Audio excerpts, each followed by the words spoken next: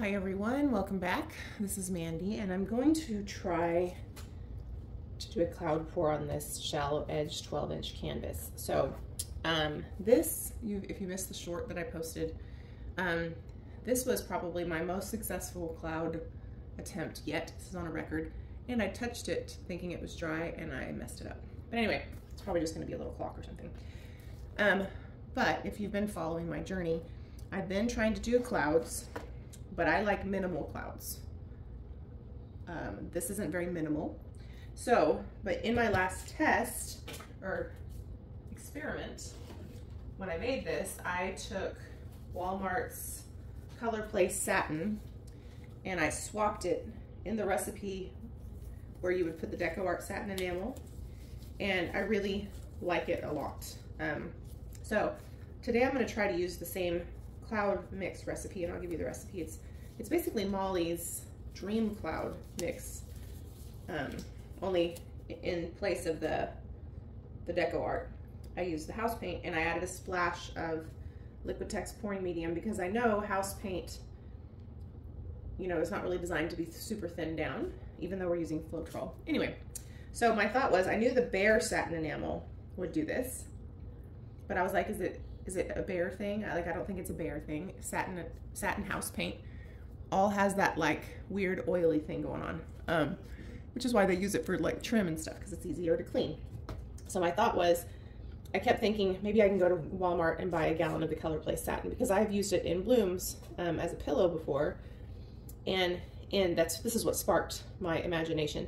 In the pillow, when I would use it for blooms and I would do negative space swipes on it, the cell activator would get these pearl like ghost cells that were very bubbly and round, and I was like, there's something about this paint. So, and I liked that effect in the swipes, and it never occurred to me that it was the pillow that was producing that.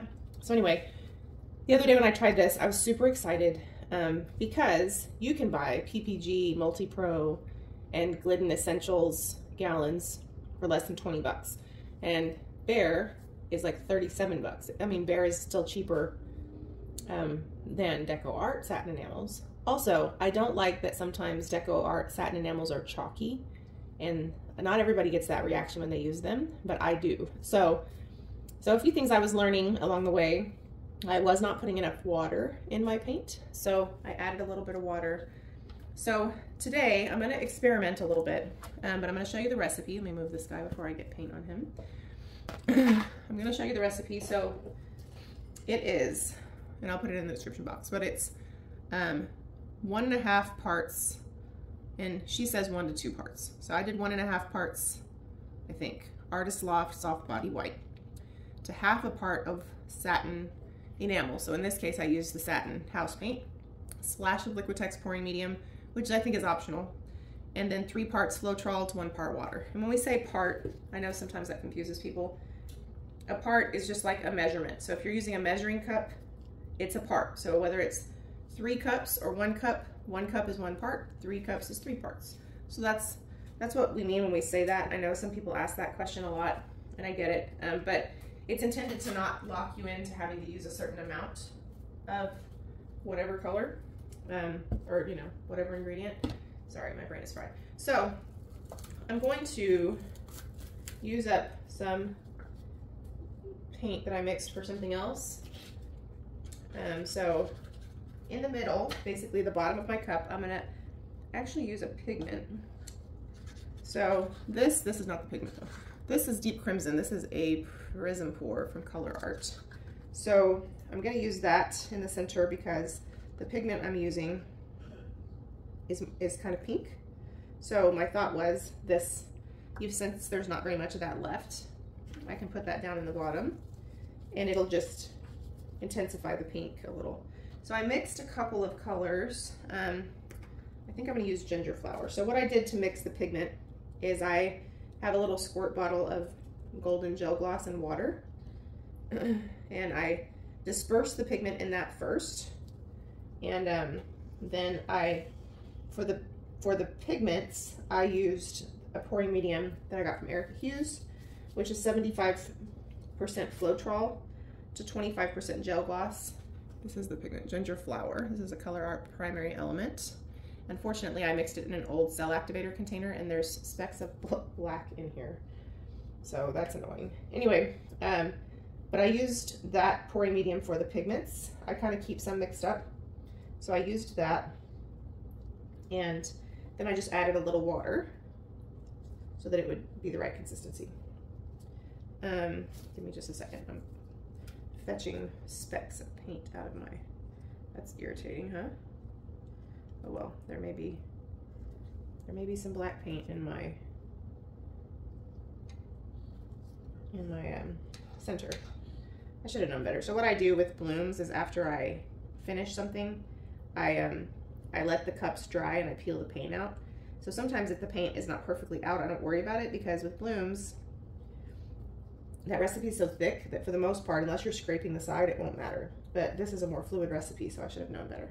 Anyway, Ginger Flower is a beautiful color. So I'm gonna put it in the center with the red. And my thought is between those two, I should have a nice colorful center. I don't know how much pigments and stuff react to the cloud. So I'm gonna add another color next to it, which I think is going to be, I know this Soho Prussian blue responds well. And I've heard that Creative Inspirations does.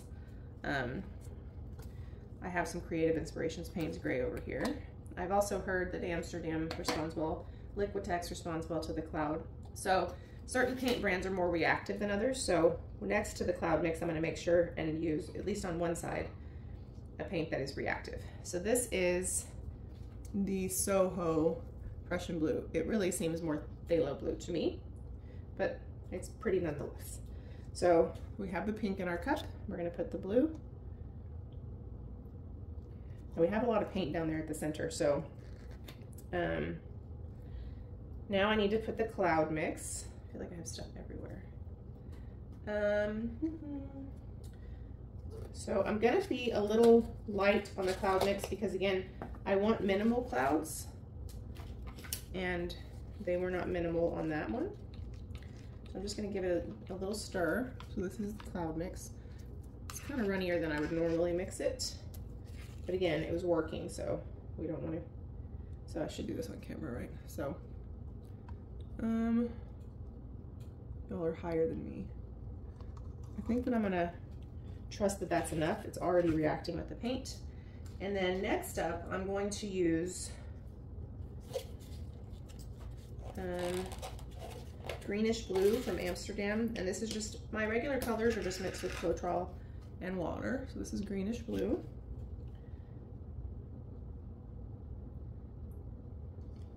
And then I'm going to put a little bit more of that Ginger Flower next to the Greenish blue.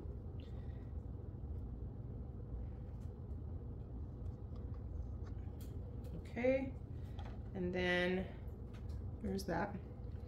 And then we're going to put a little bit more of our Prussian blue. Oh, I just found a lump in there.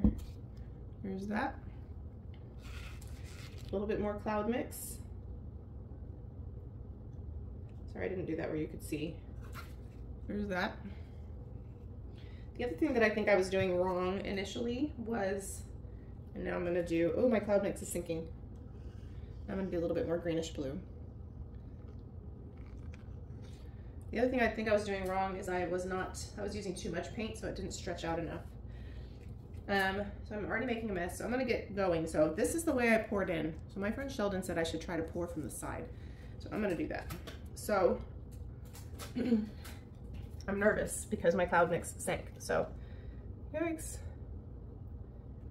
So I'm going to come up higher at first until I see what I'm working with.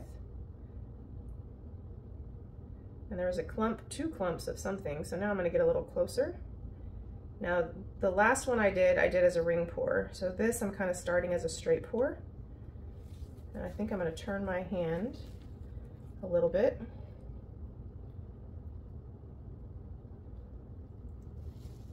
Okay, now our center's starting to come out.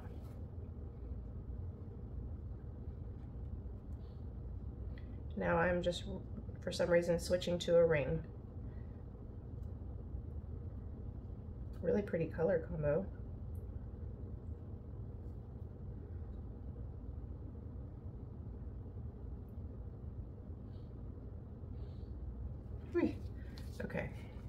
that upside down. All right, so let me torch it and let me move some of this stuff out of the way. Let it sit for just a second.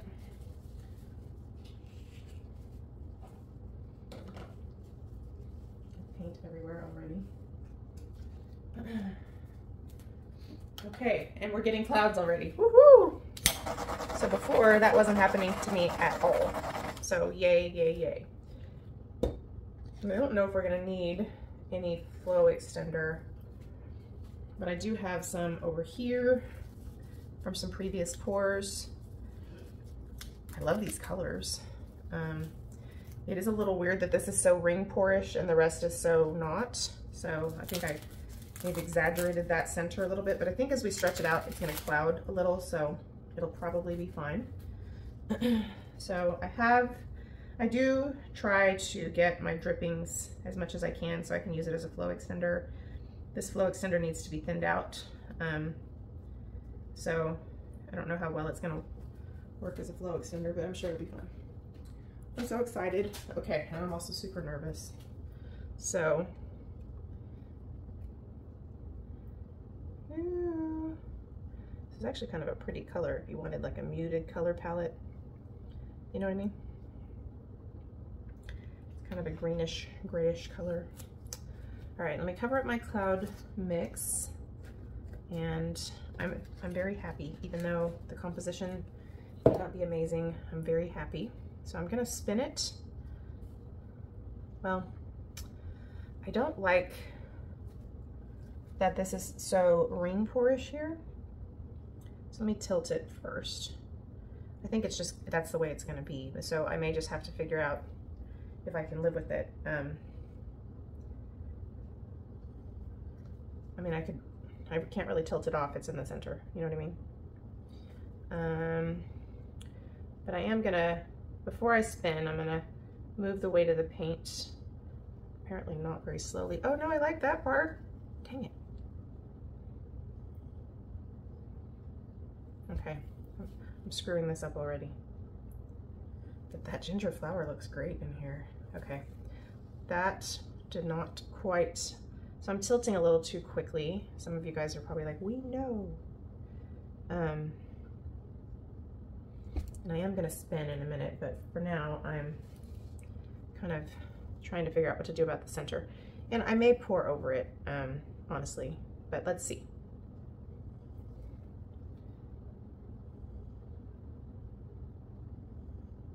But what is exciting, regardless of the outcome of this one, is it's working. I don't know that I'm gonna be able to get over that ring pour part. I think I wanna do it as a straight pour. So I'm gonna go again. Hope you guys are in for a long video. But can I just say, even if the composition of this one is wackadoo, that I'm so excited to finally be getting somewhere. And this was also kind of a good experiment because I used less of the white. We still have a lot of clouding, but it was a little bit more controlled in some places. So I can do one of two things. I can only put the white in once, or, because remember at the end it tried to sink a little, so I think my white might be heavier than one of those colors. So I can do that, or I can just be a little lighter with it, or as my friend Sheldon suggested, I can dirty pour one of my layers of clouding so that it's not a whole puddle and it causes it to be mixed up a little bit. So I'm not sure which one we're gonna do. The bad part is we're not gonna have that crimson in this one because we used it all. So we're gonna go again. I'm gonna do, where's my cup? I'm gonna use the same cup. There is still a little crimson in the bottom, so I'm gonna do the ginger flower. I'm just excited that we're finally seeing the clouds, you know? Happy, happy. So ginger flower, can you guys see? I can't reach the camera to be able to tell if you can see. So that's ginger flower at the bottom. And I put the lid on some of these paints already. So ginger flower, we kind of got purple with the ginger flower. I'm actually going to do greenish blue next. Quite a bit of it actually. And then cloud which I covered up. I'm so excited that this worked because I probably need a little bit more than that. I didn't put very much because I feel a lot more comfortable experimenting with this, knowing that it's not going to cost me a fortune. I don't know why that ring pour was so ugly looking. Now we're putting the Prussian blue, some Prussian blue, and I am going to do a little more ginger flower here. Might as well just use it. I have a little bit left. And then greenish blue. X. And then I'm going to dirty pour, meaning you're just going to pour it in from up high. Versus, so you're kind of allowing it to kind of fall where it wants to. It's a trust exercise. I'm kidding, it's not. And then I think I'm going to use the rest of my ginger flower just to go ahead and use it up. And I'm going to dirty pour that too because it's just a little bit. Alrighty, and then I think I'll do a little bit more of the whatever Prussian blue, and I dirty poured that too. So, okay, guys, I'm so nervous. So I came in on that side. I think we'll come in on this side. Sorry guys, the doorbell rings. You probably heard my dog barking ferociously. So, I'm not sure if I can recover my composition, but I think I can. All right. My dogs are hyper. You can hear them. Bless you. So, we definitely have a little bit more muted clouds this time, but I do think we're going to have a chance at better composition. I am struggling to get the center right. That really threw me off, sorry. I had like poured half the cup and I was like, oh no. Okay, we'll see, huh? Okay, let me torch it and look at it. Where's my torch?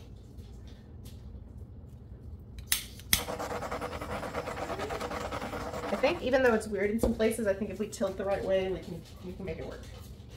So, sorry if you can hear my dogs, they're all excited. Okay.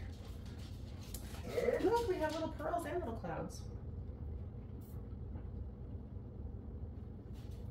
Okay, I have to take a drink of coffee. All right. So this part looks a little strange, but that's okay.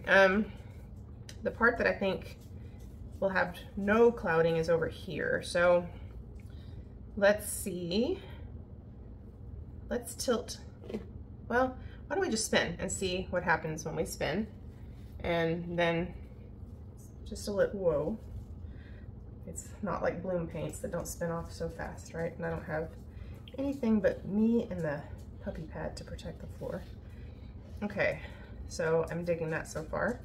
Let's go this way a little. The only thing is I need to come off this corner.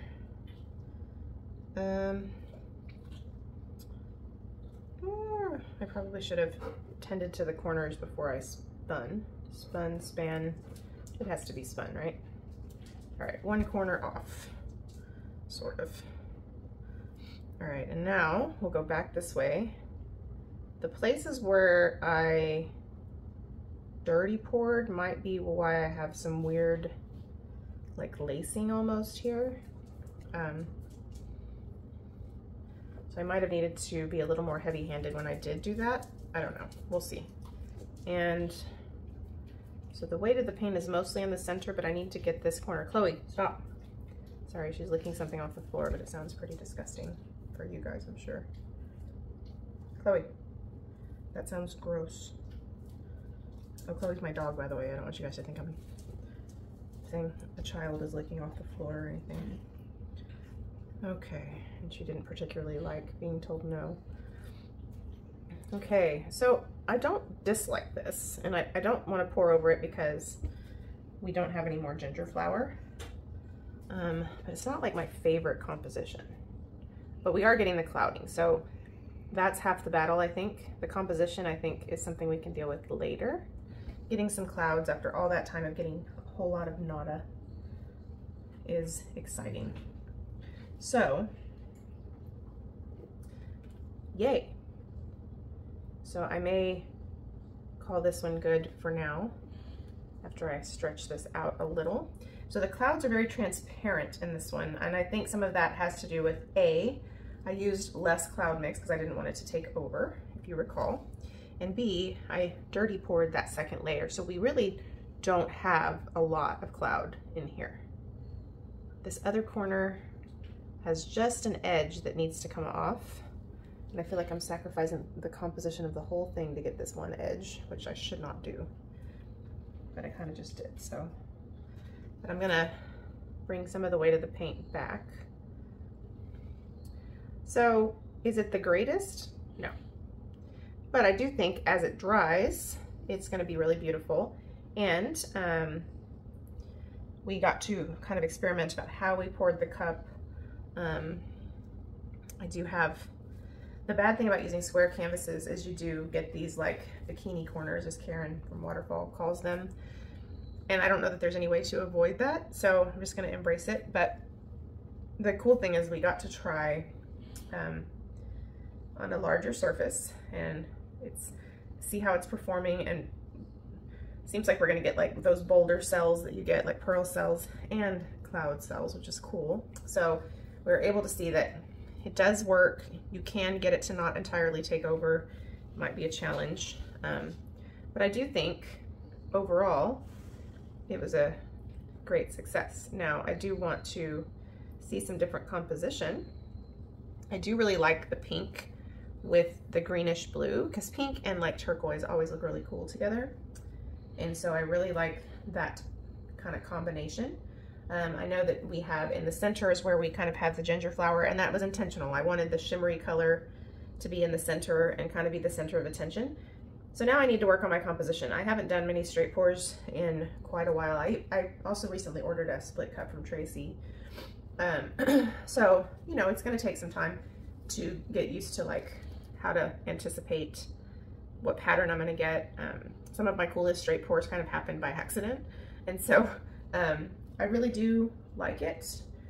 It's not the most epic composition, like I said, but for me to finally be getting something and like getting the clouding after all this time with so much struggle is exciting. So I'm gonna bring you down for a close-up, and so I can show you some of the things that I think are neat, and you'll have to let me know what you think. I will most likely spray varnish this one with a nice gloss so you can see the shimmer and the pigment. I'm tempted to go again, but I also kind of need to do some blooms, so we'll see. But I'm just excited that we're finally getting somewhere. So let me show you a close-up. All right, so here is the close-up. These are the bikini corners I was talking about. This is that beautiful ginger flower. It's so pretty. And it's performing quite nicely the way I mixed it. You can see that the pigment's not like flocculating or anything, so hooray. You can see another bikini corner here. So you can see we have a little bit more transparency with the clouds out here, and I think that's just because we didn't use a whole bunch. And I think the ones out here are probably where I dirty poured, and I think these layers here were probably in that layer. Some of my paints might be a little thin, which I think is causing the pearling, but that's okay. We're gonna get it all situated and figured out. So anyway, I hope you like it. I think when it dries, it's gonna be beautiful. You know, these look funky at first, but I think when it dries, it's gonna be really beautiful, and it'll be especially nice because you'll see the paint darken up a little bit. Like this greenish blue will dry darker, the blue obviously will, the pink will get a little darker. I like that you have some pink in the pearls. So anyway, I hope you like it. Thank you for watching. Again, I'll put everything I used in the description box, but I wanted to kind of explain the minor successes along the way.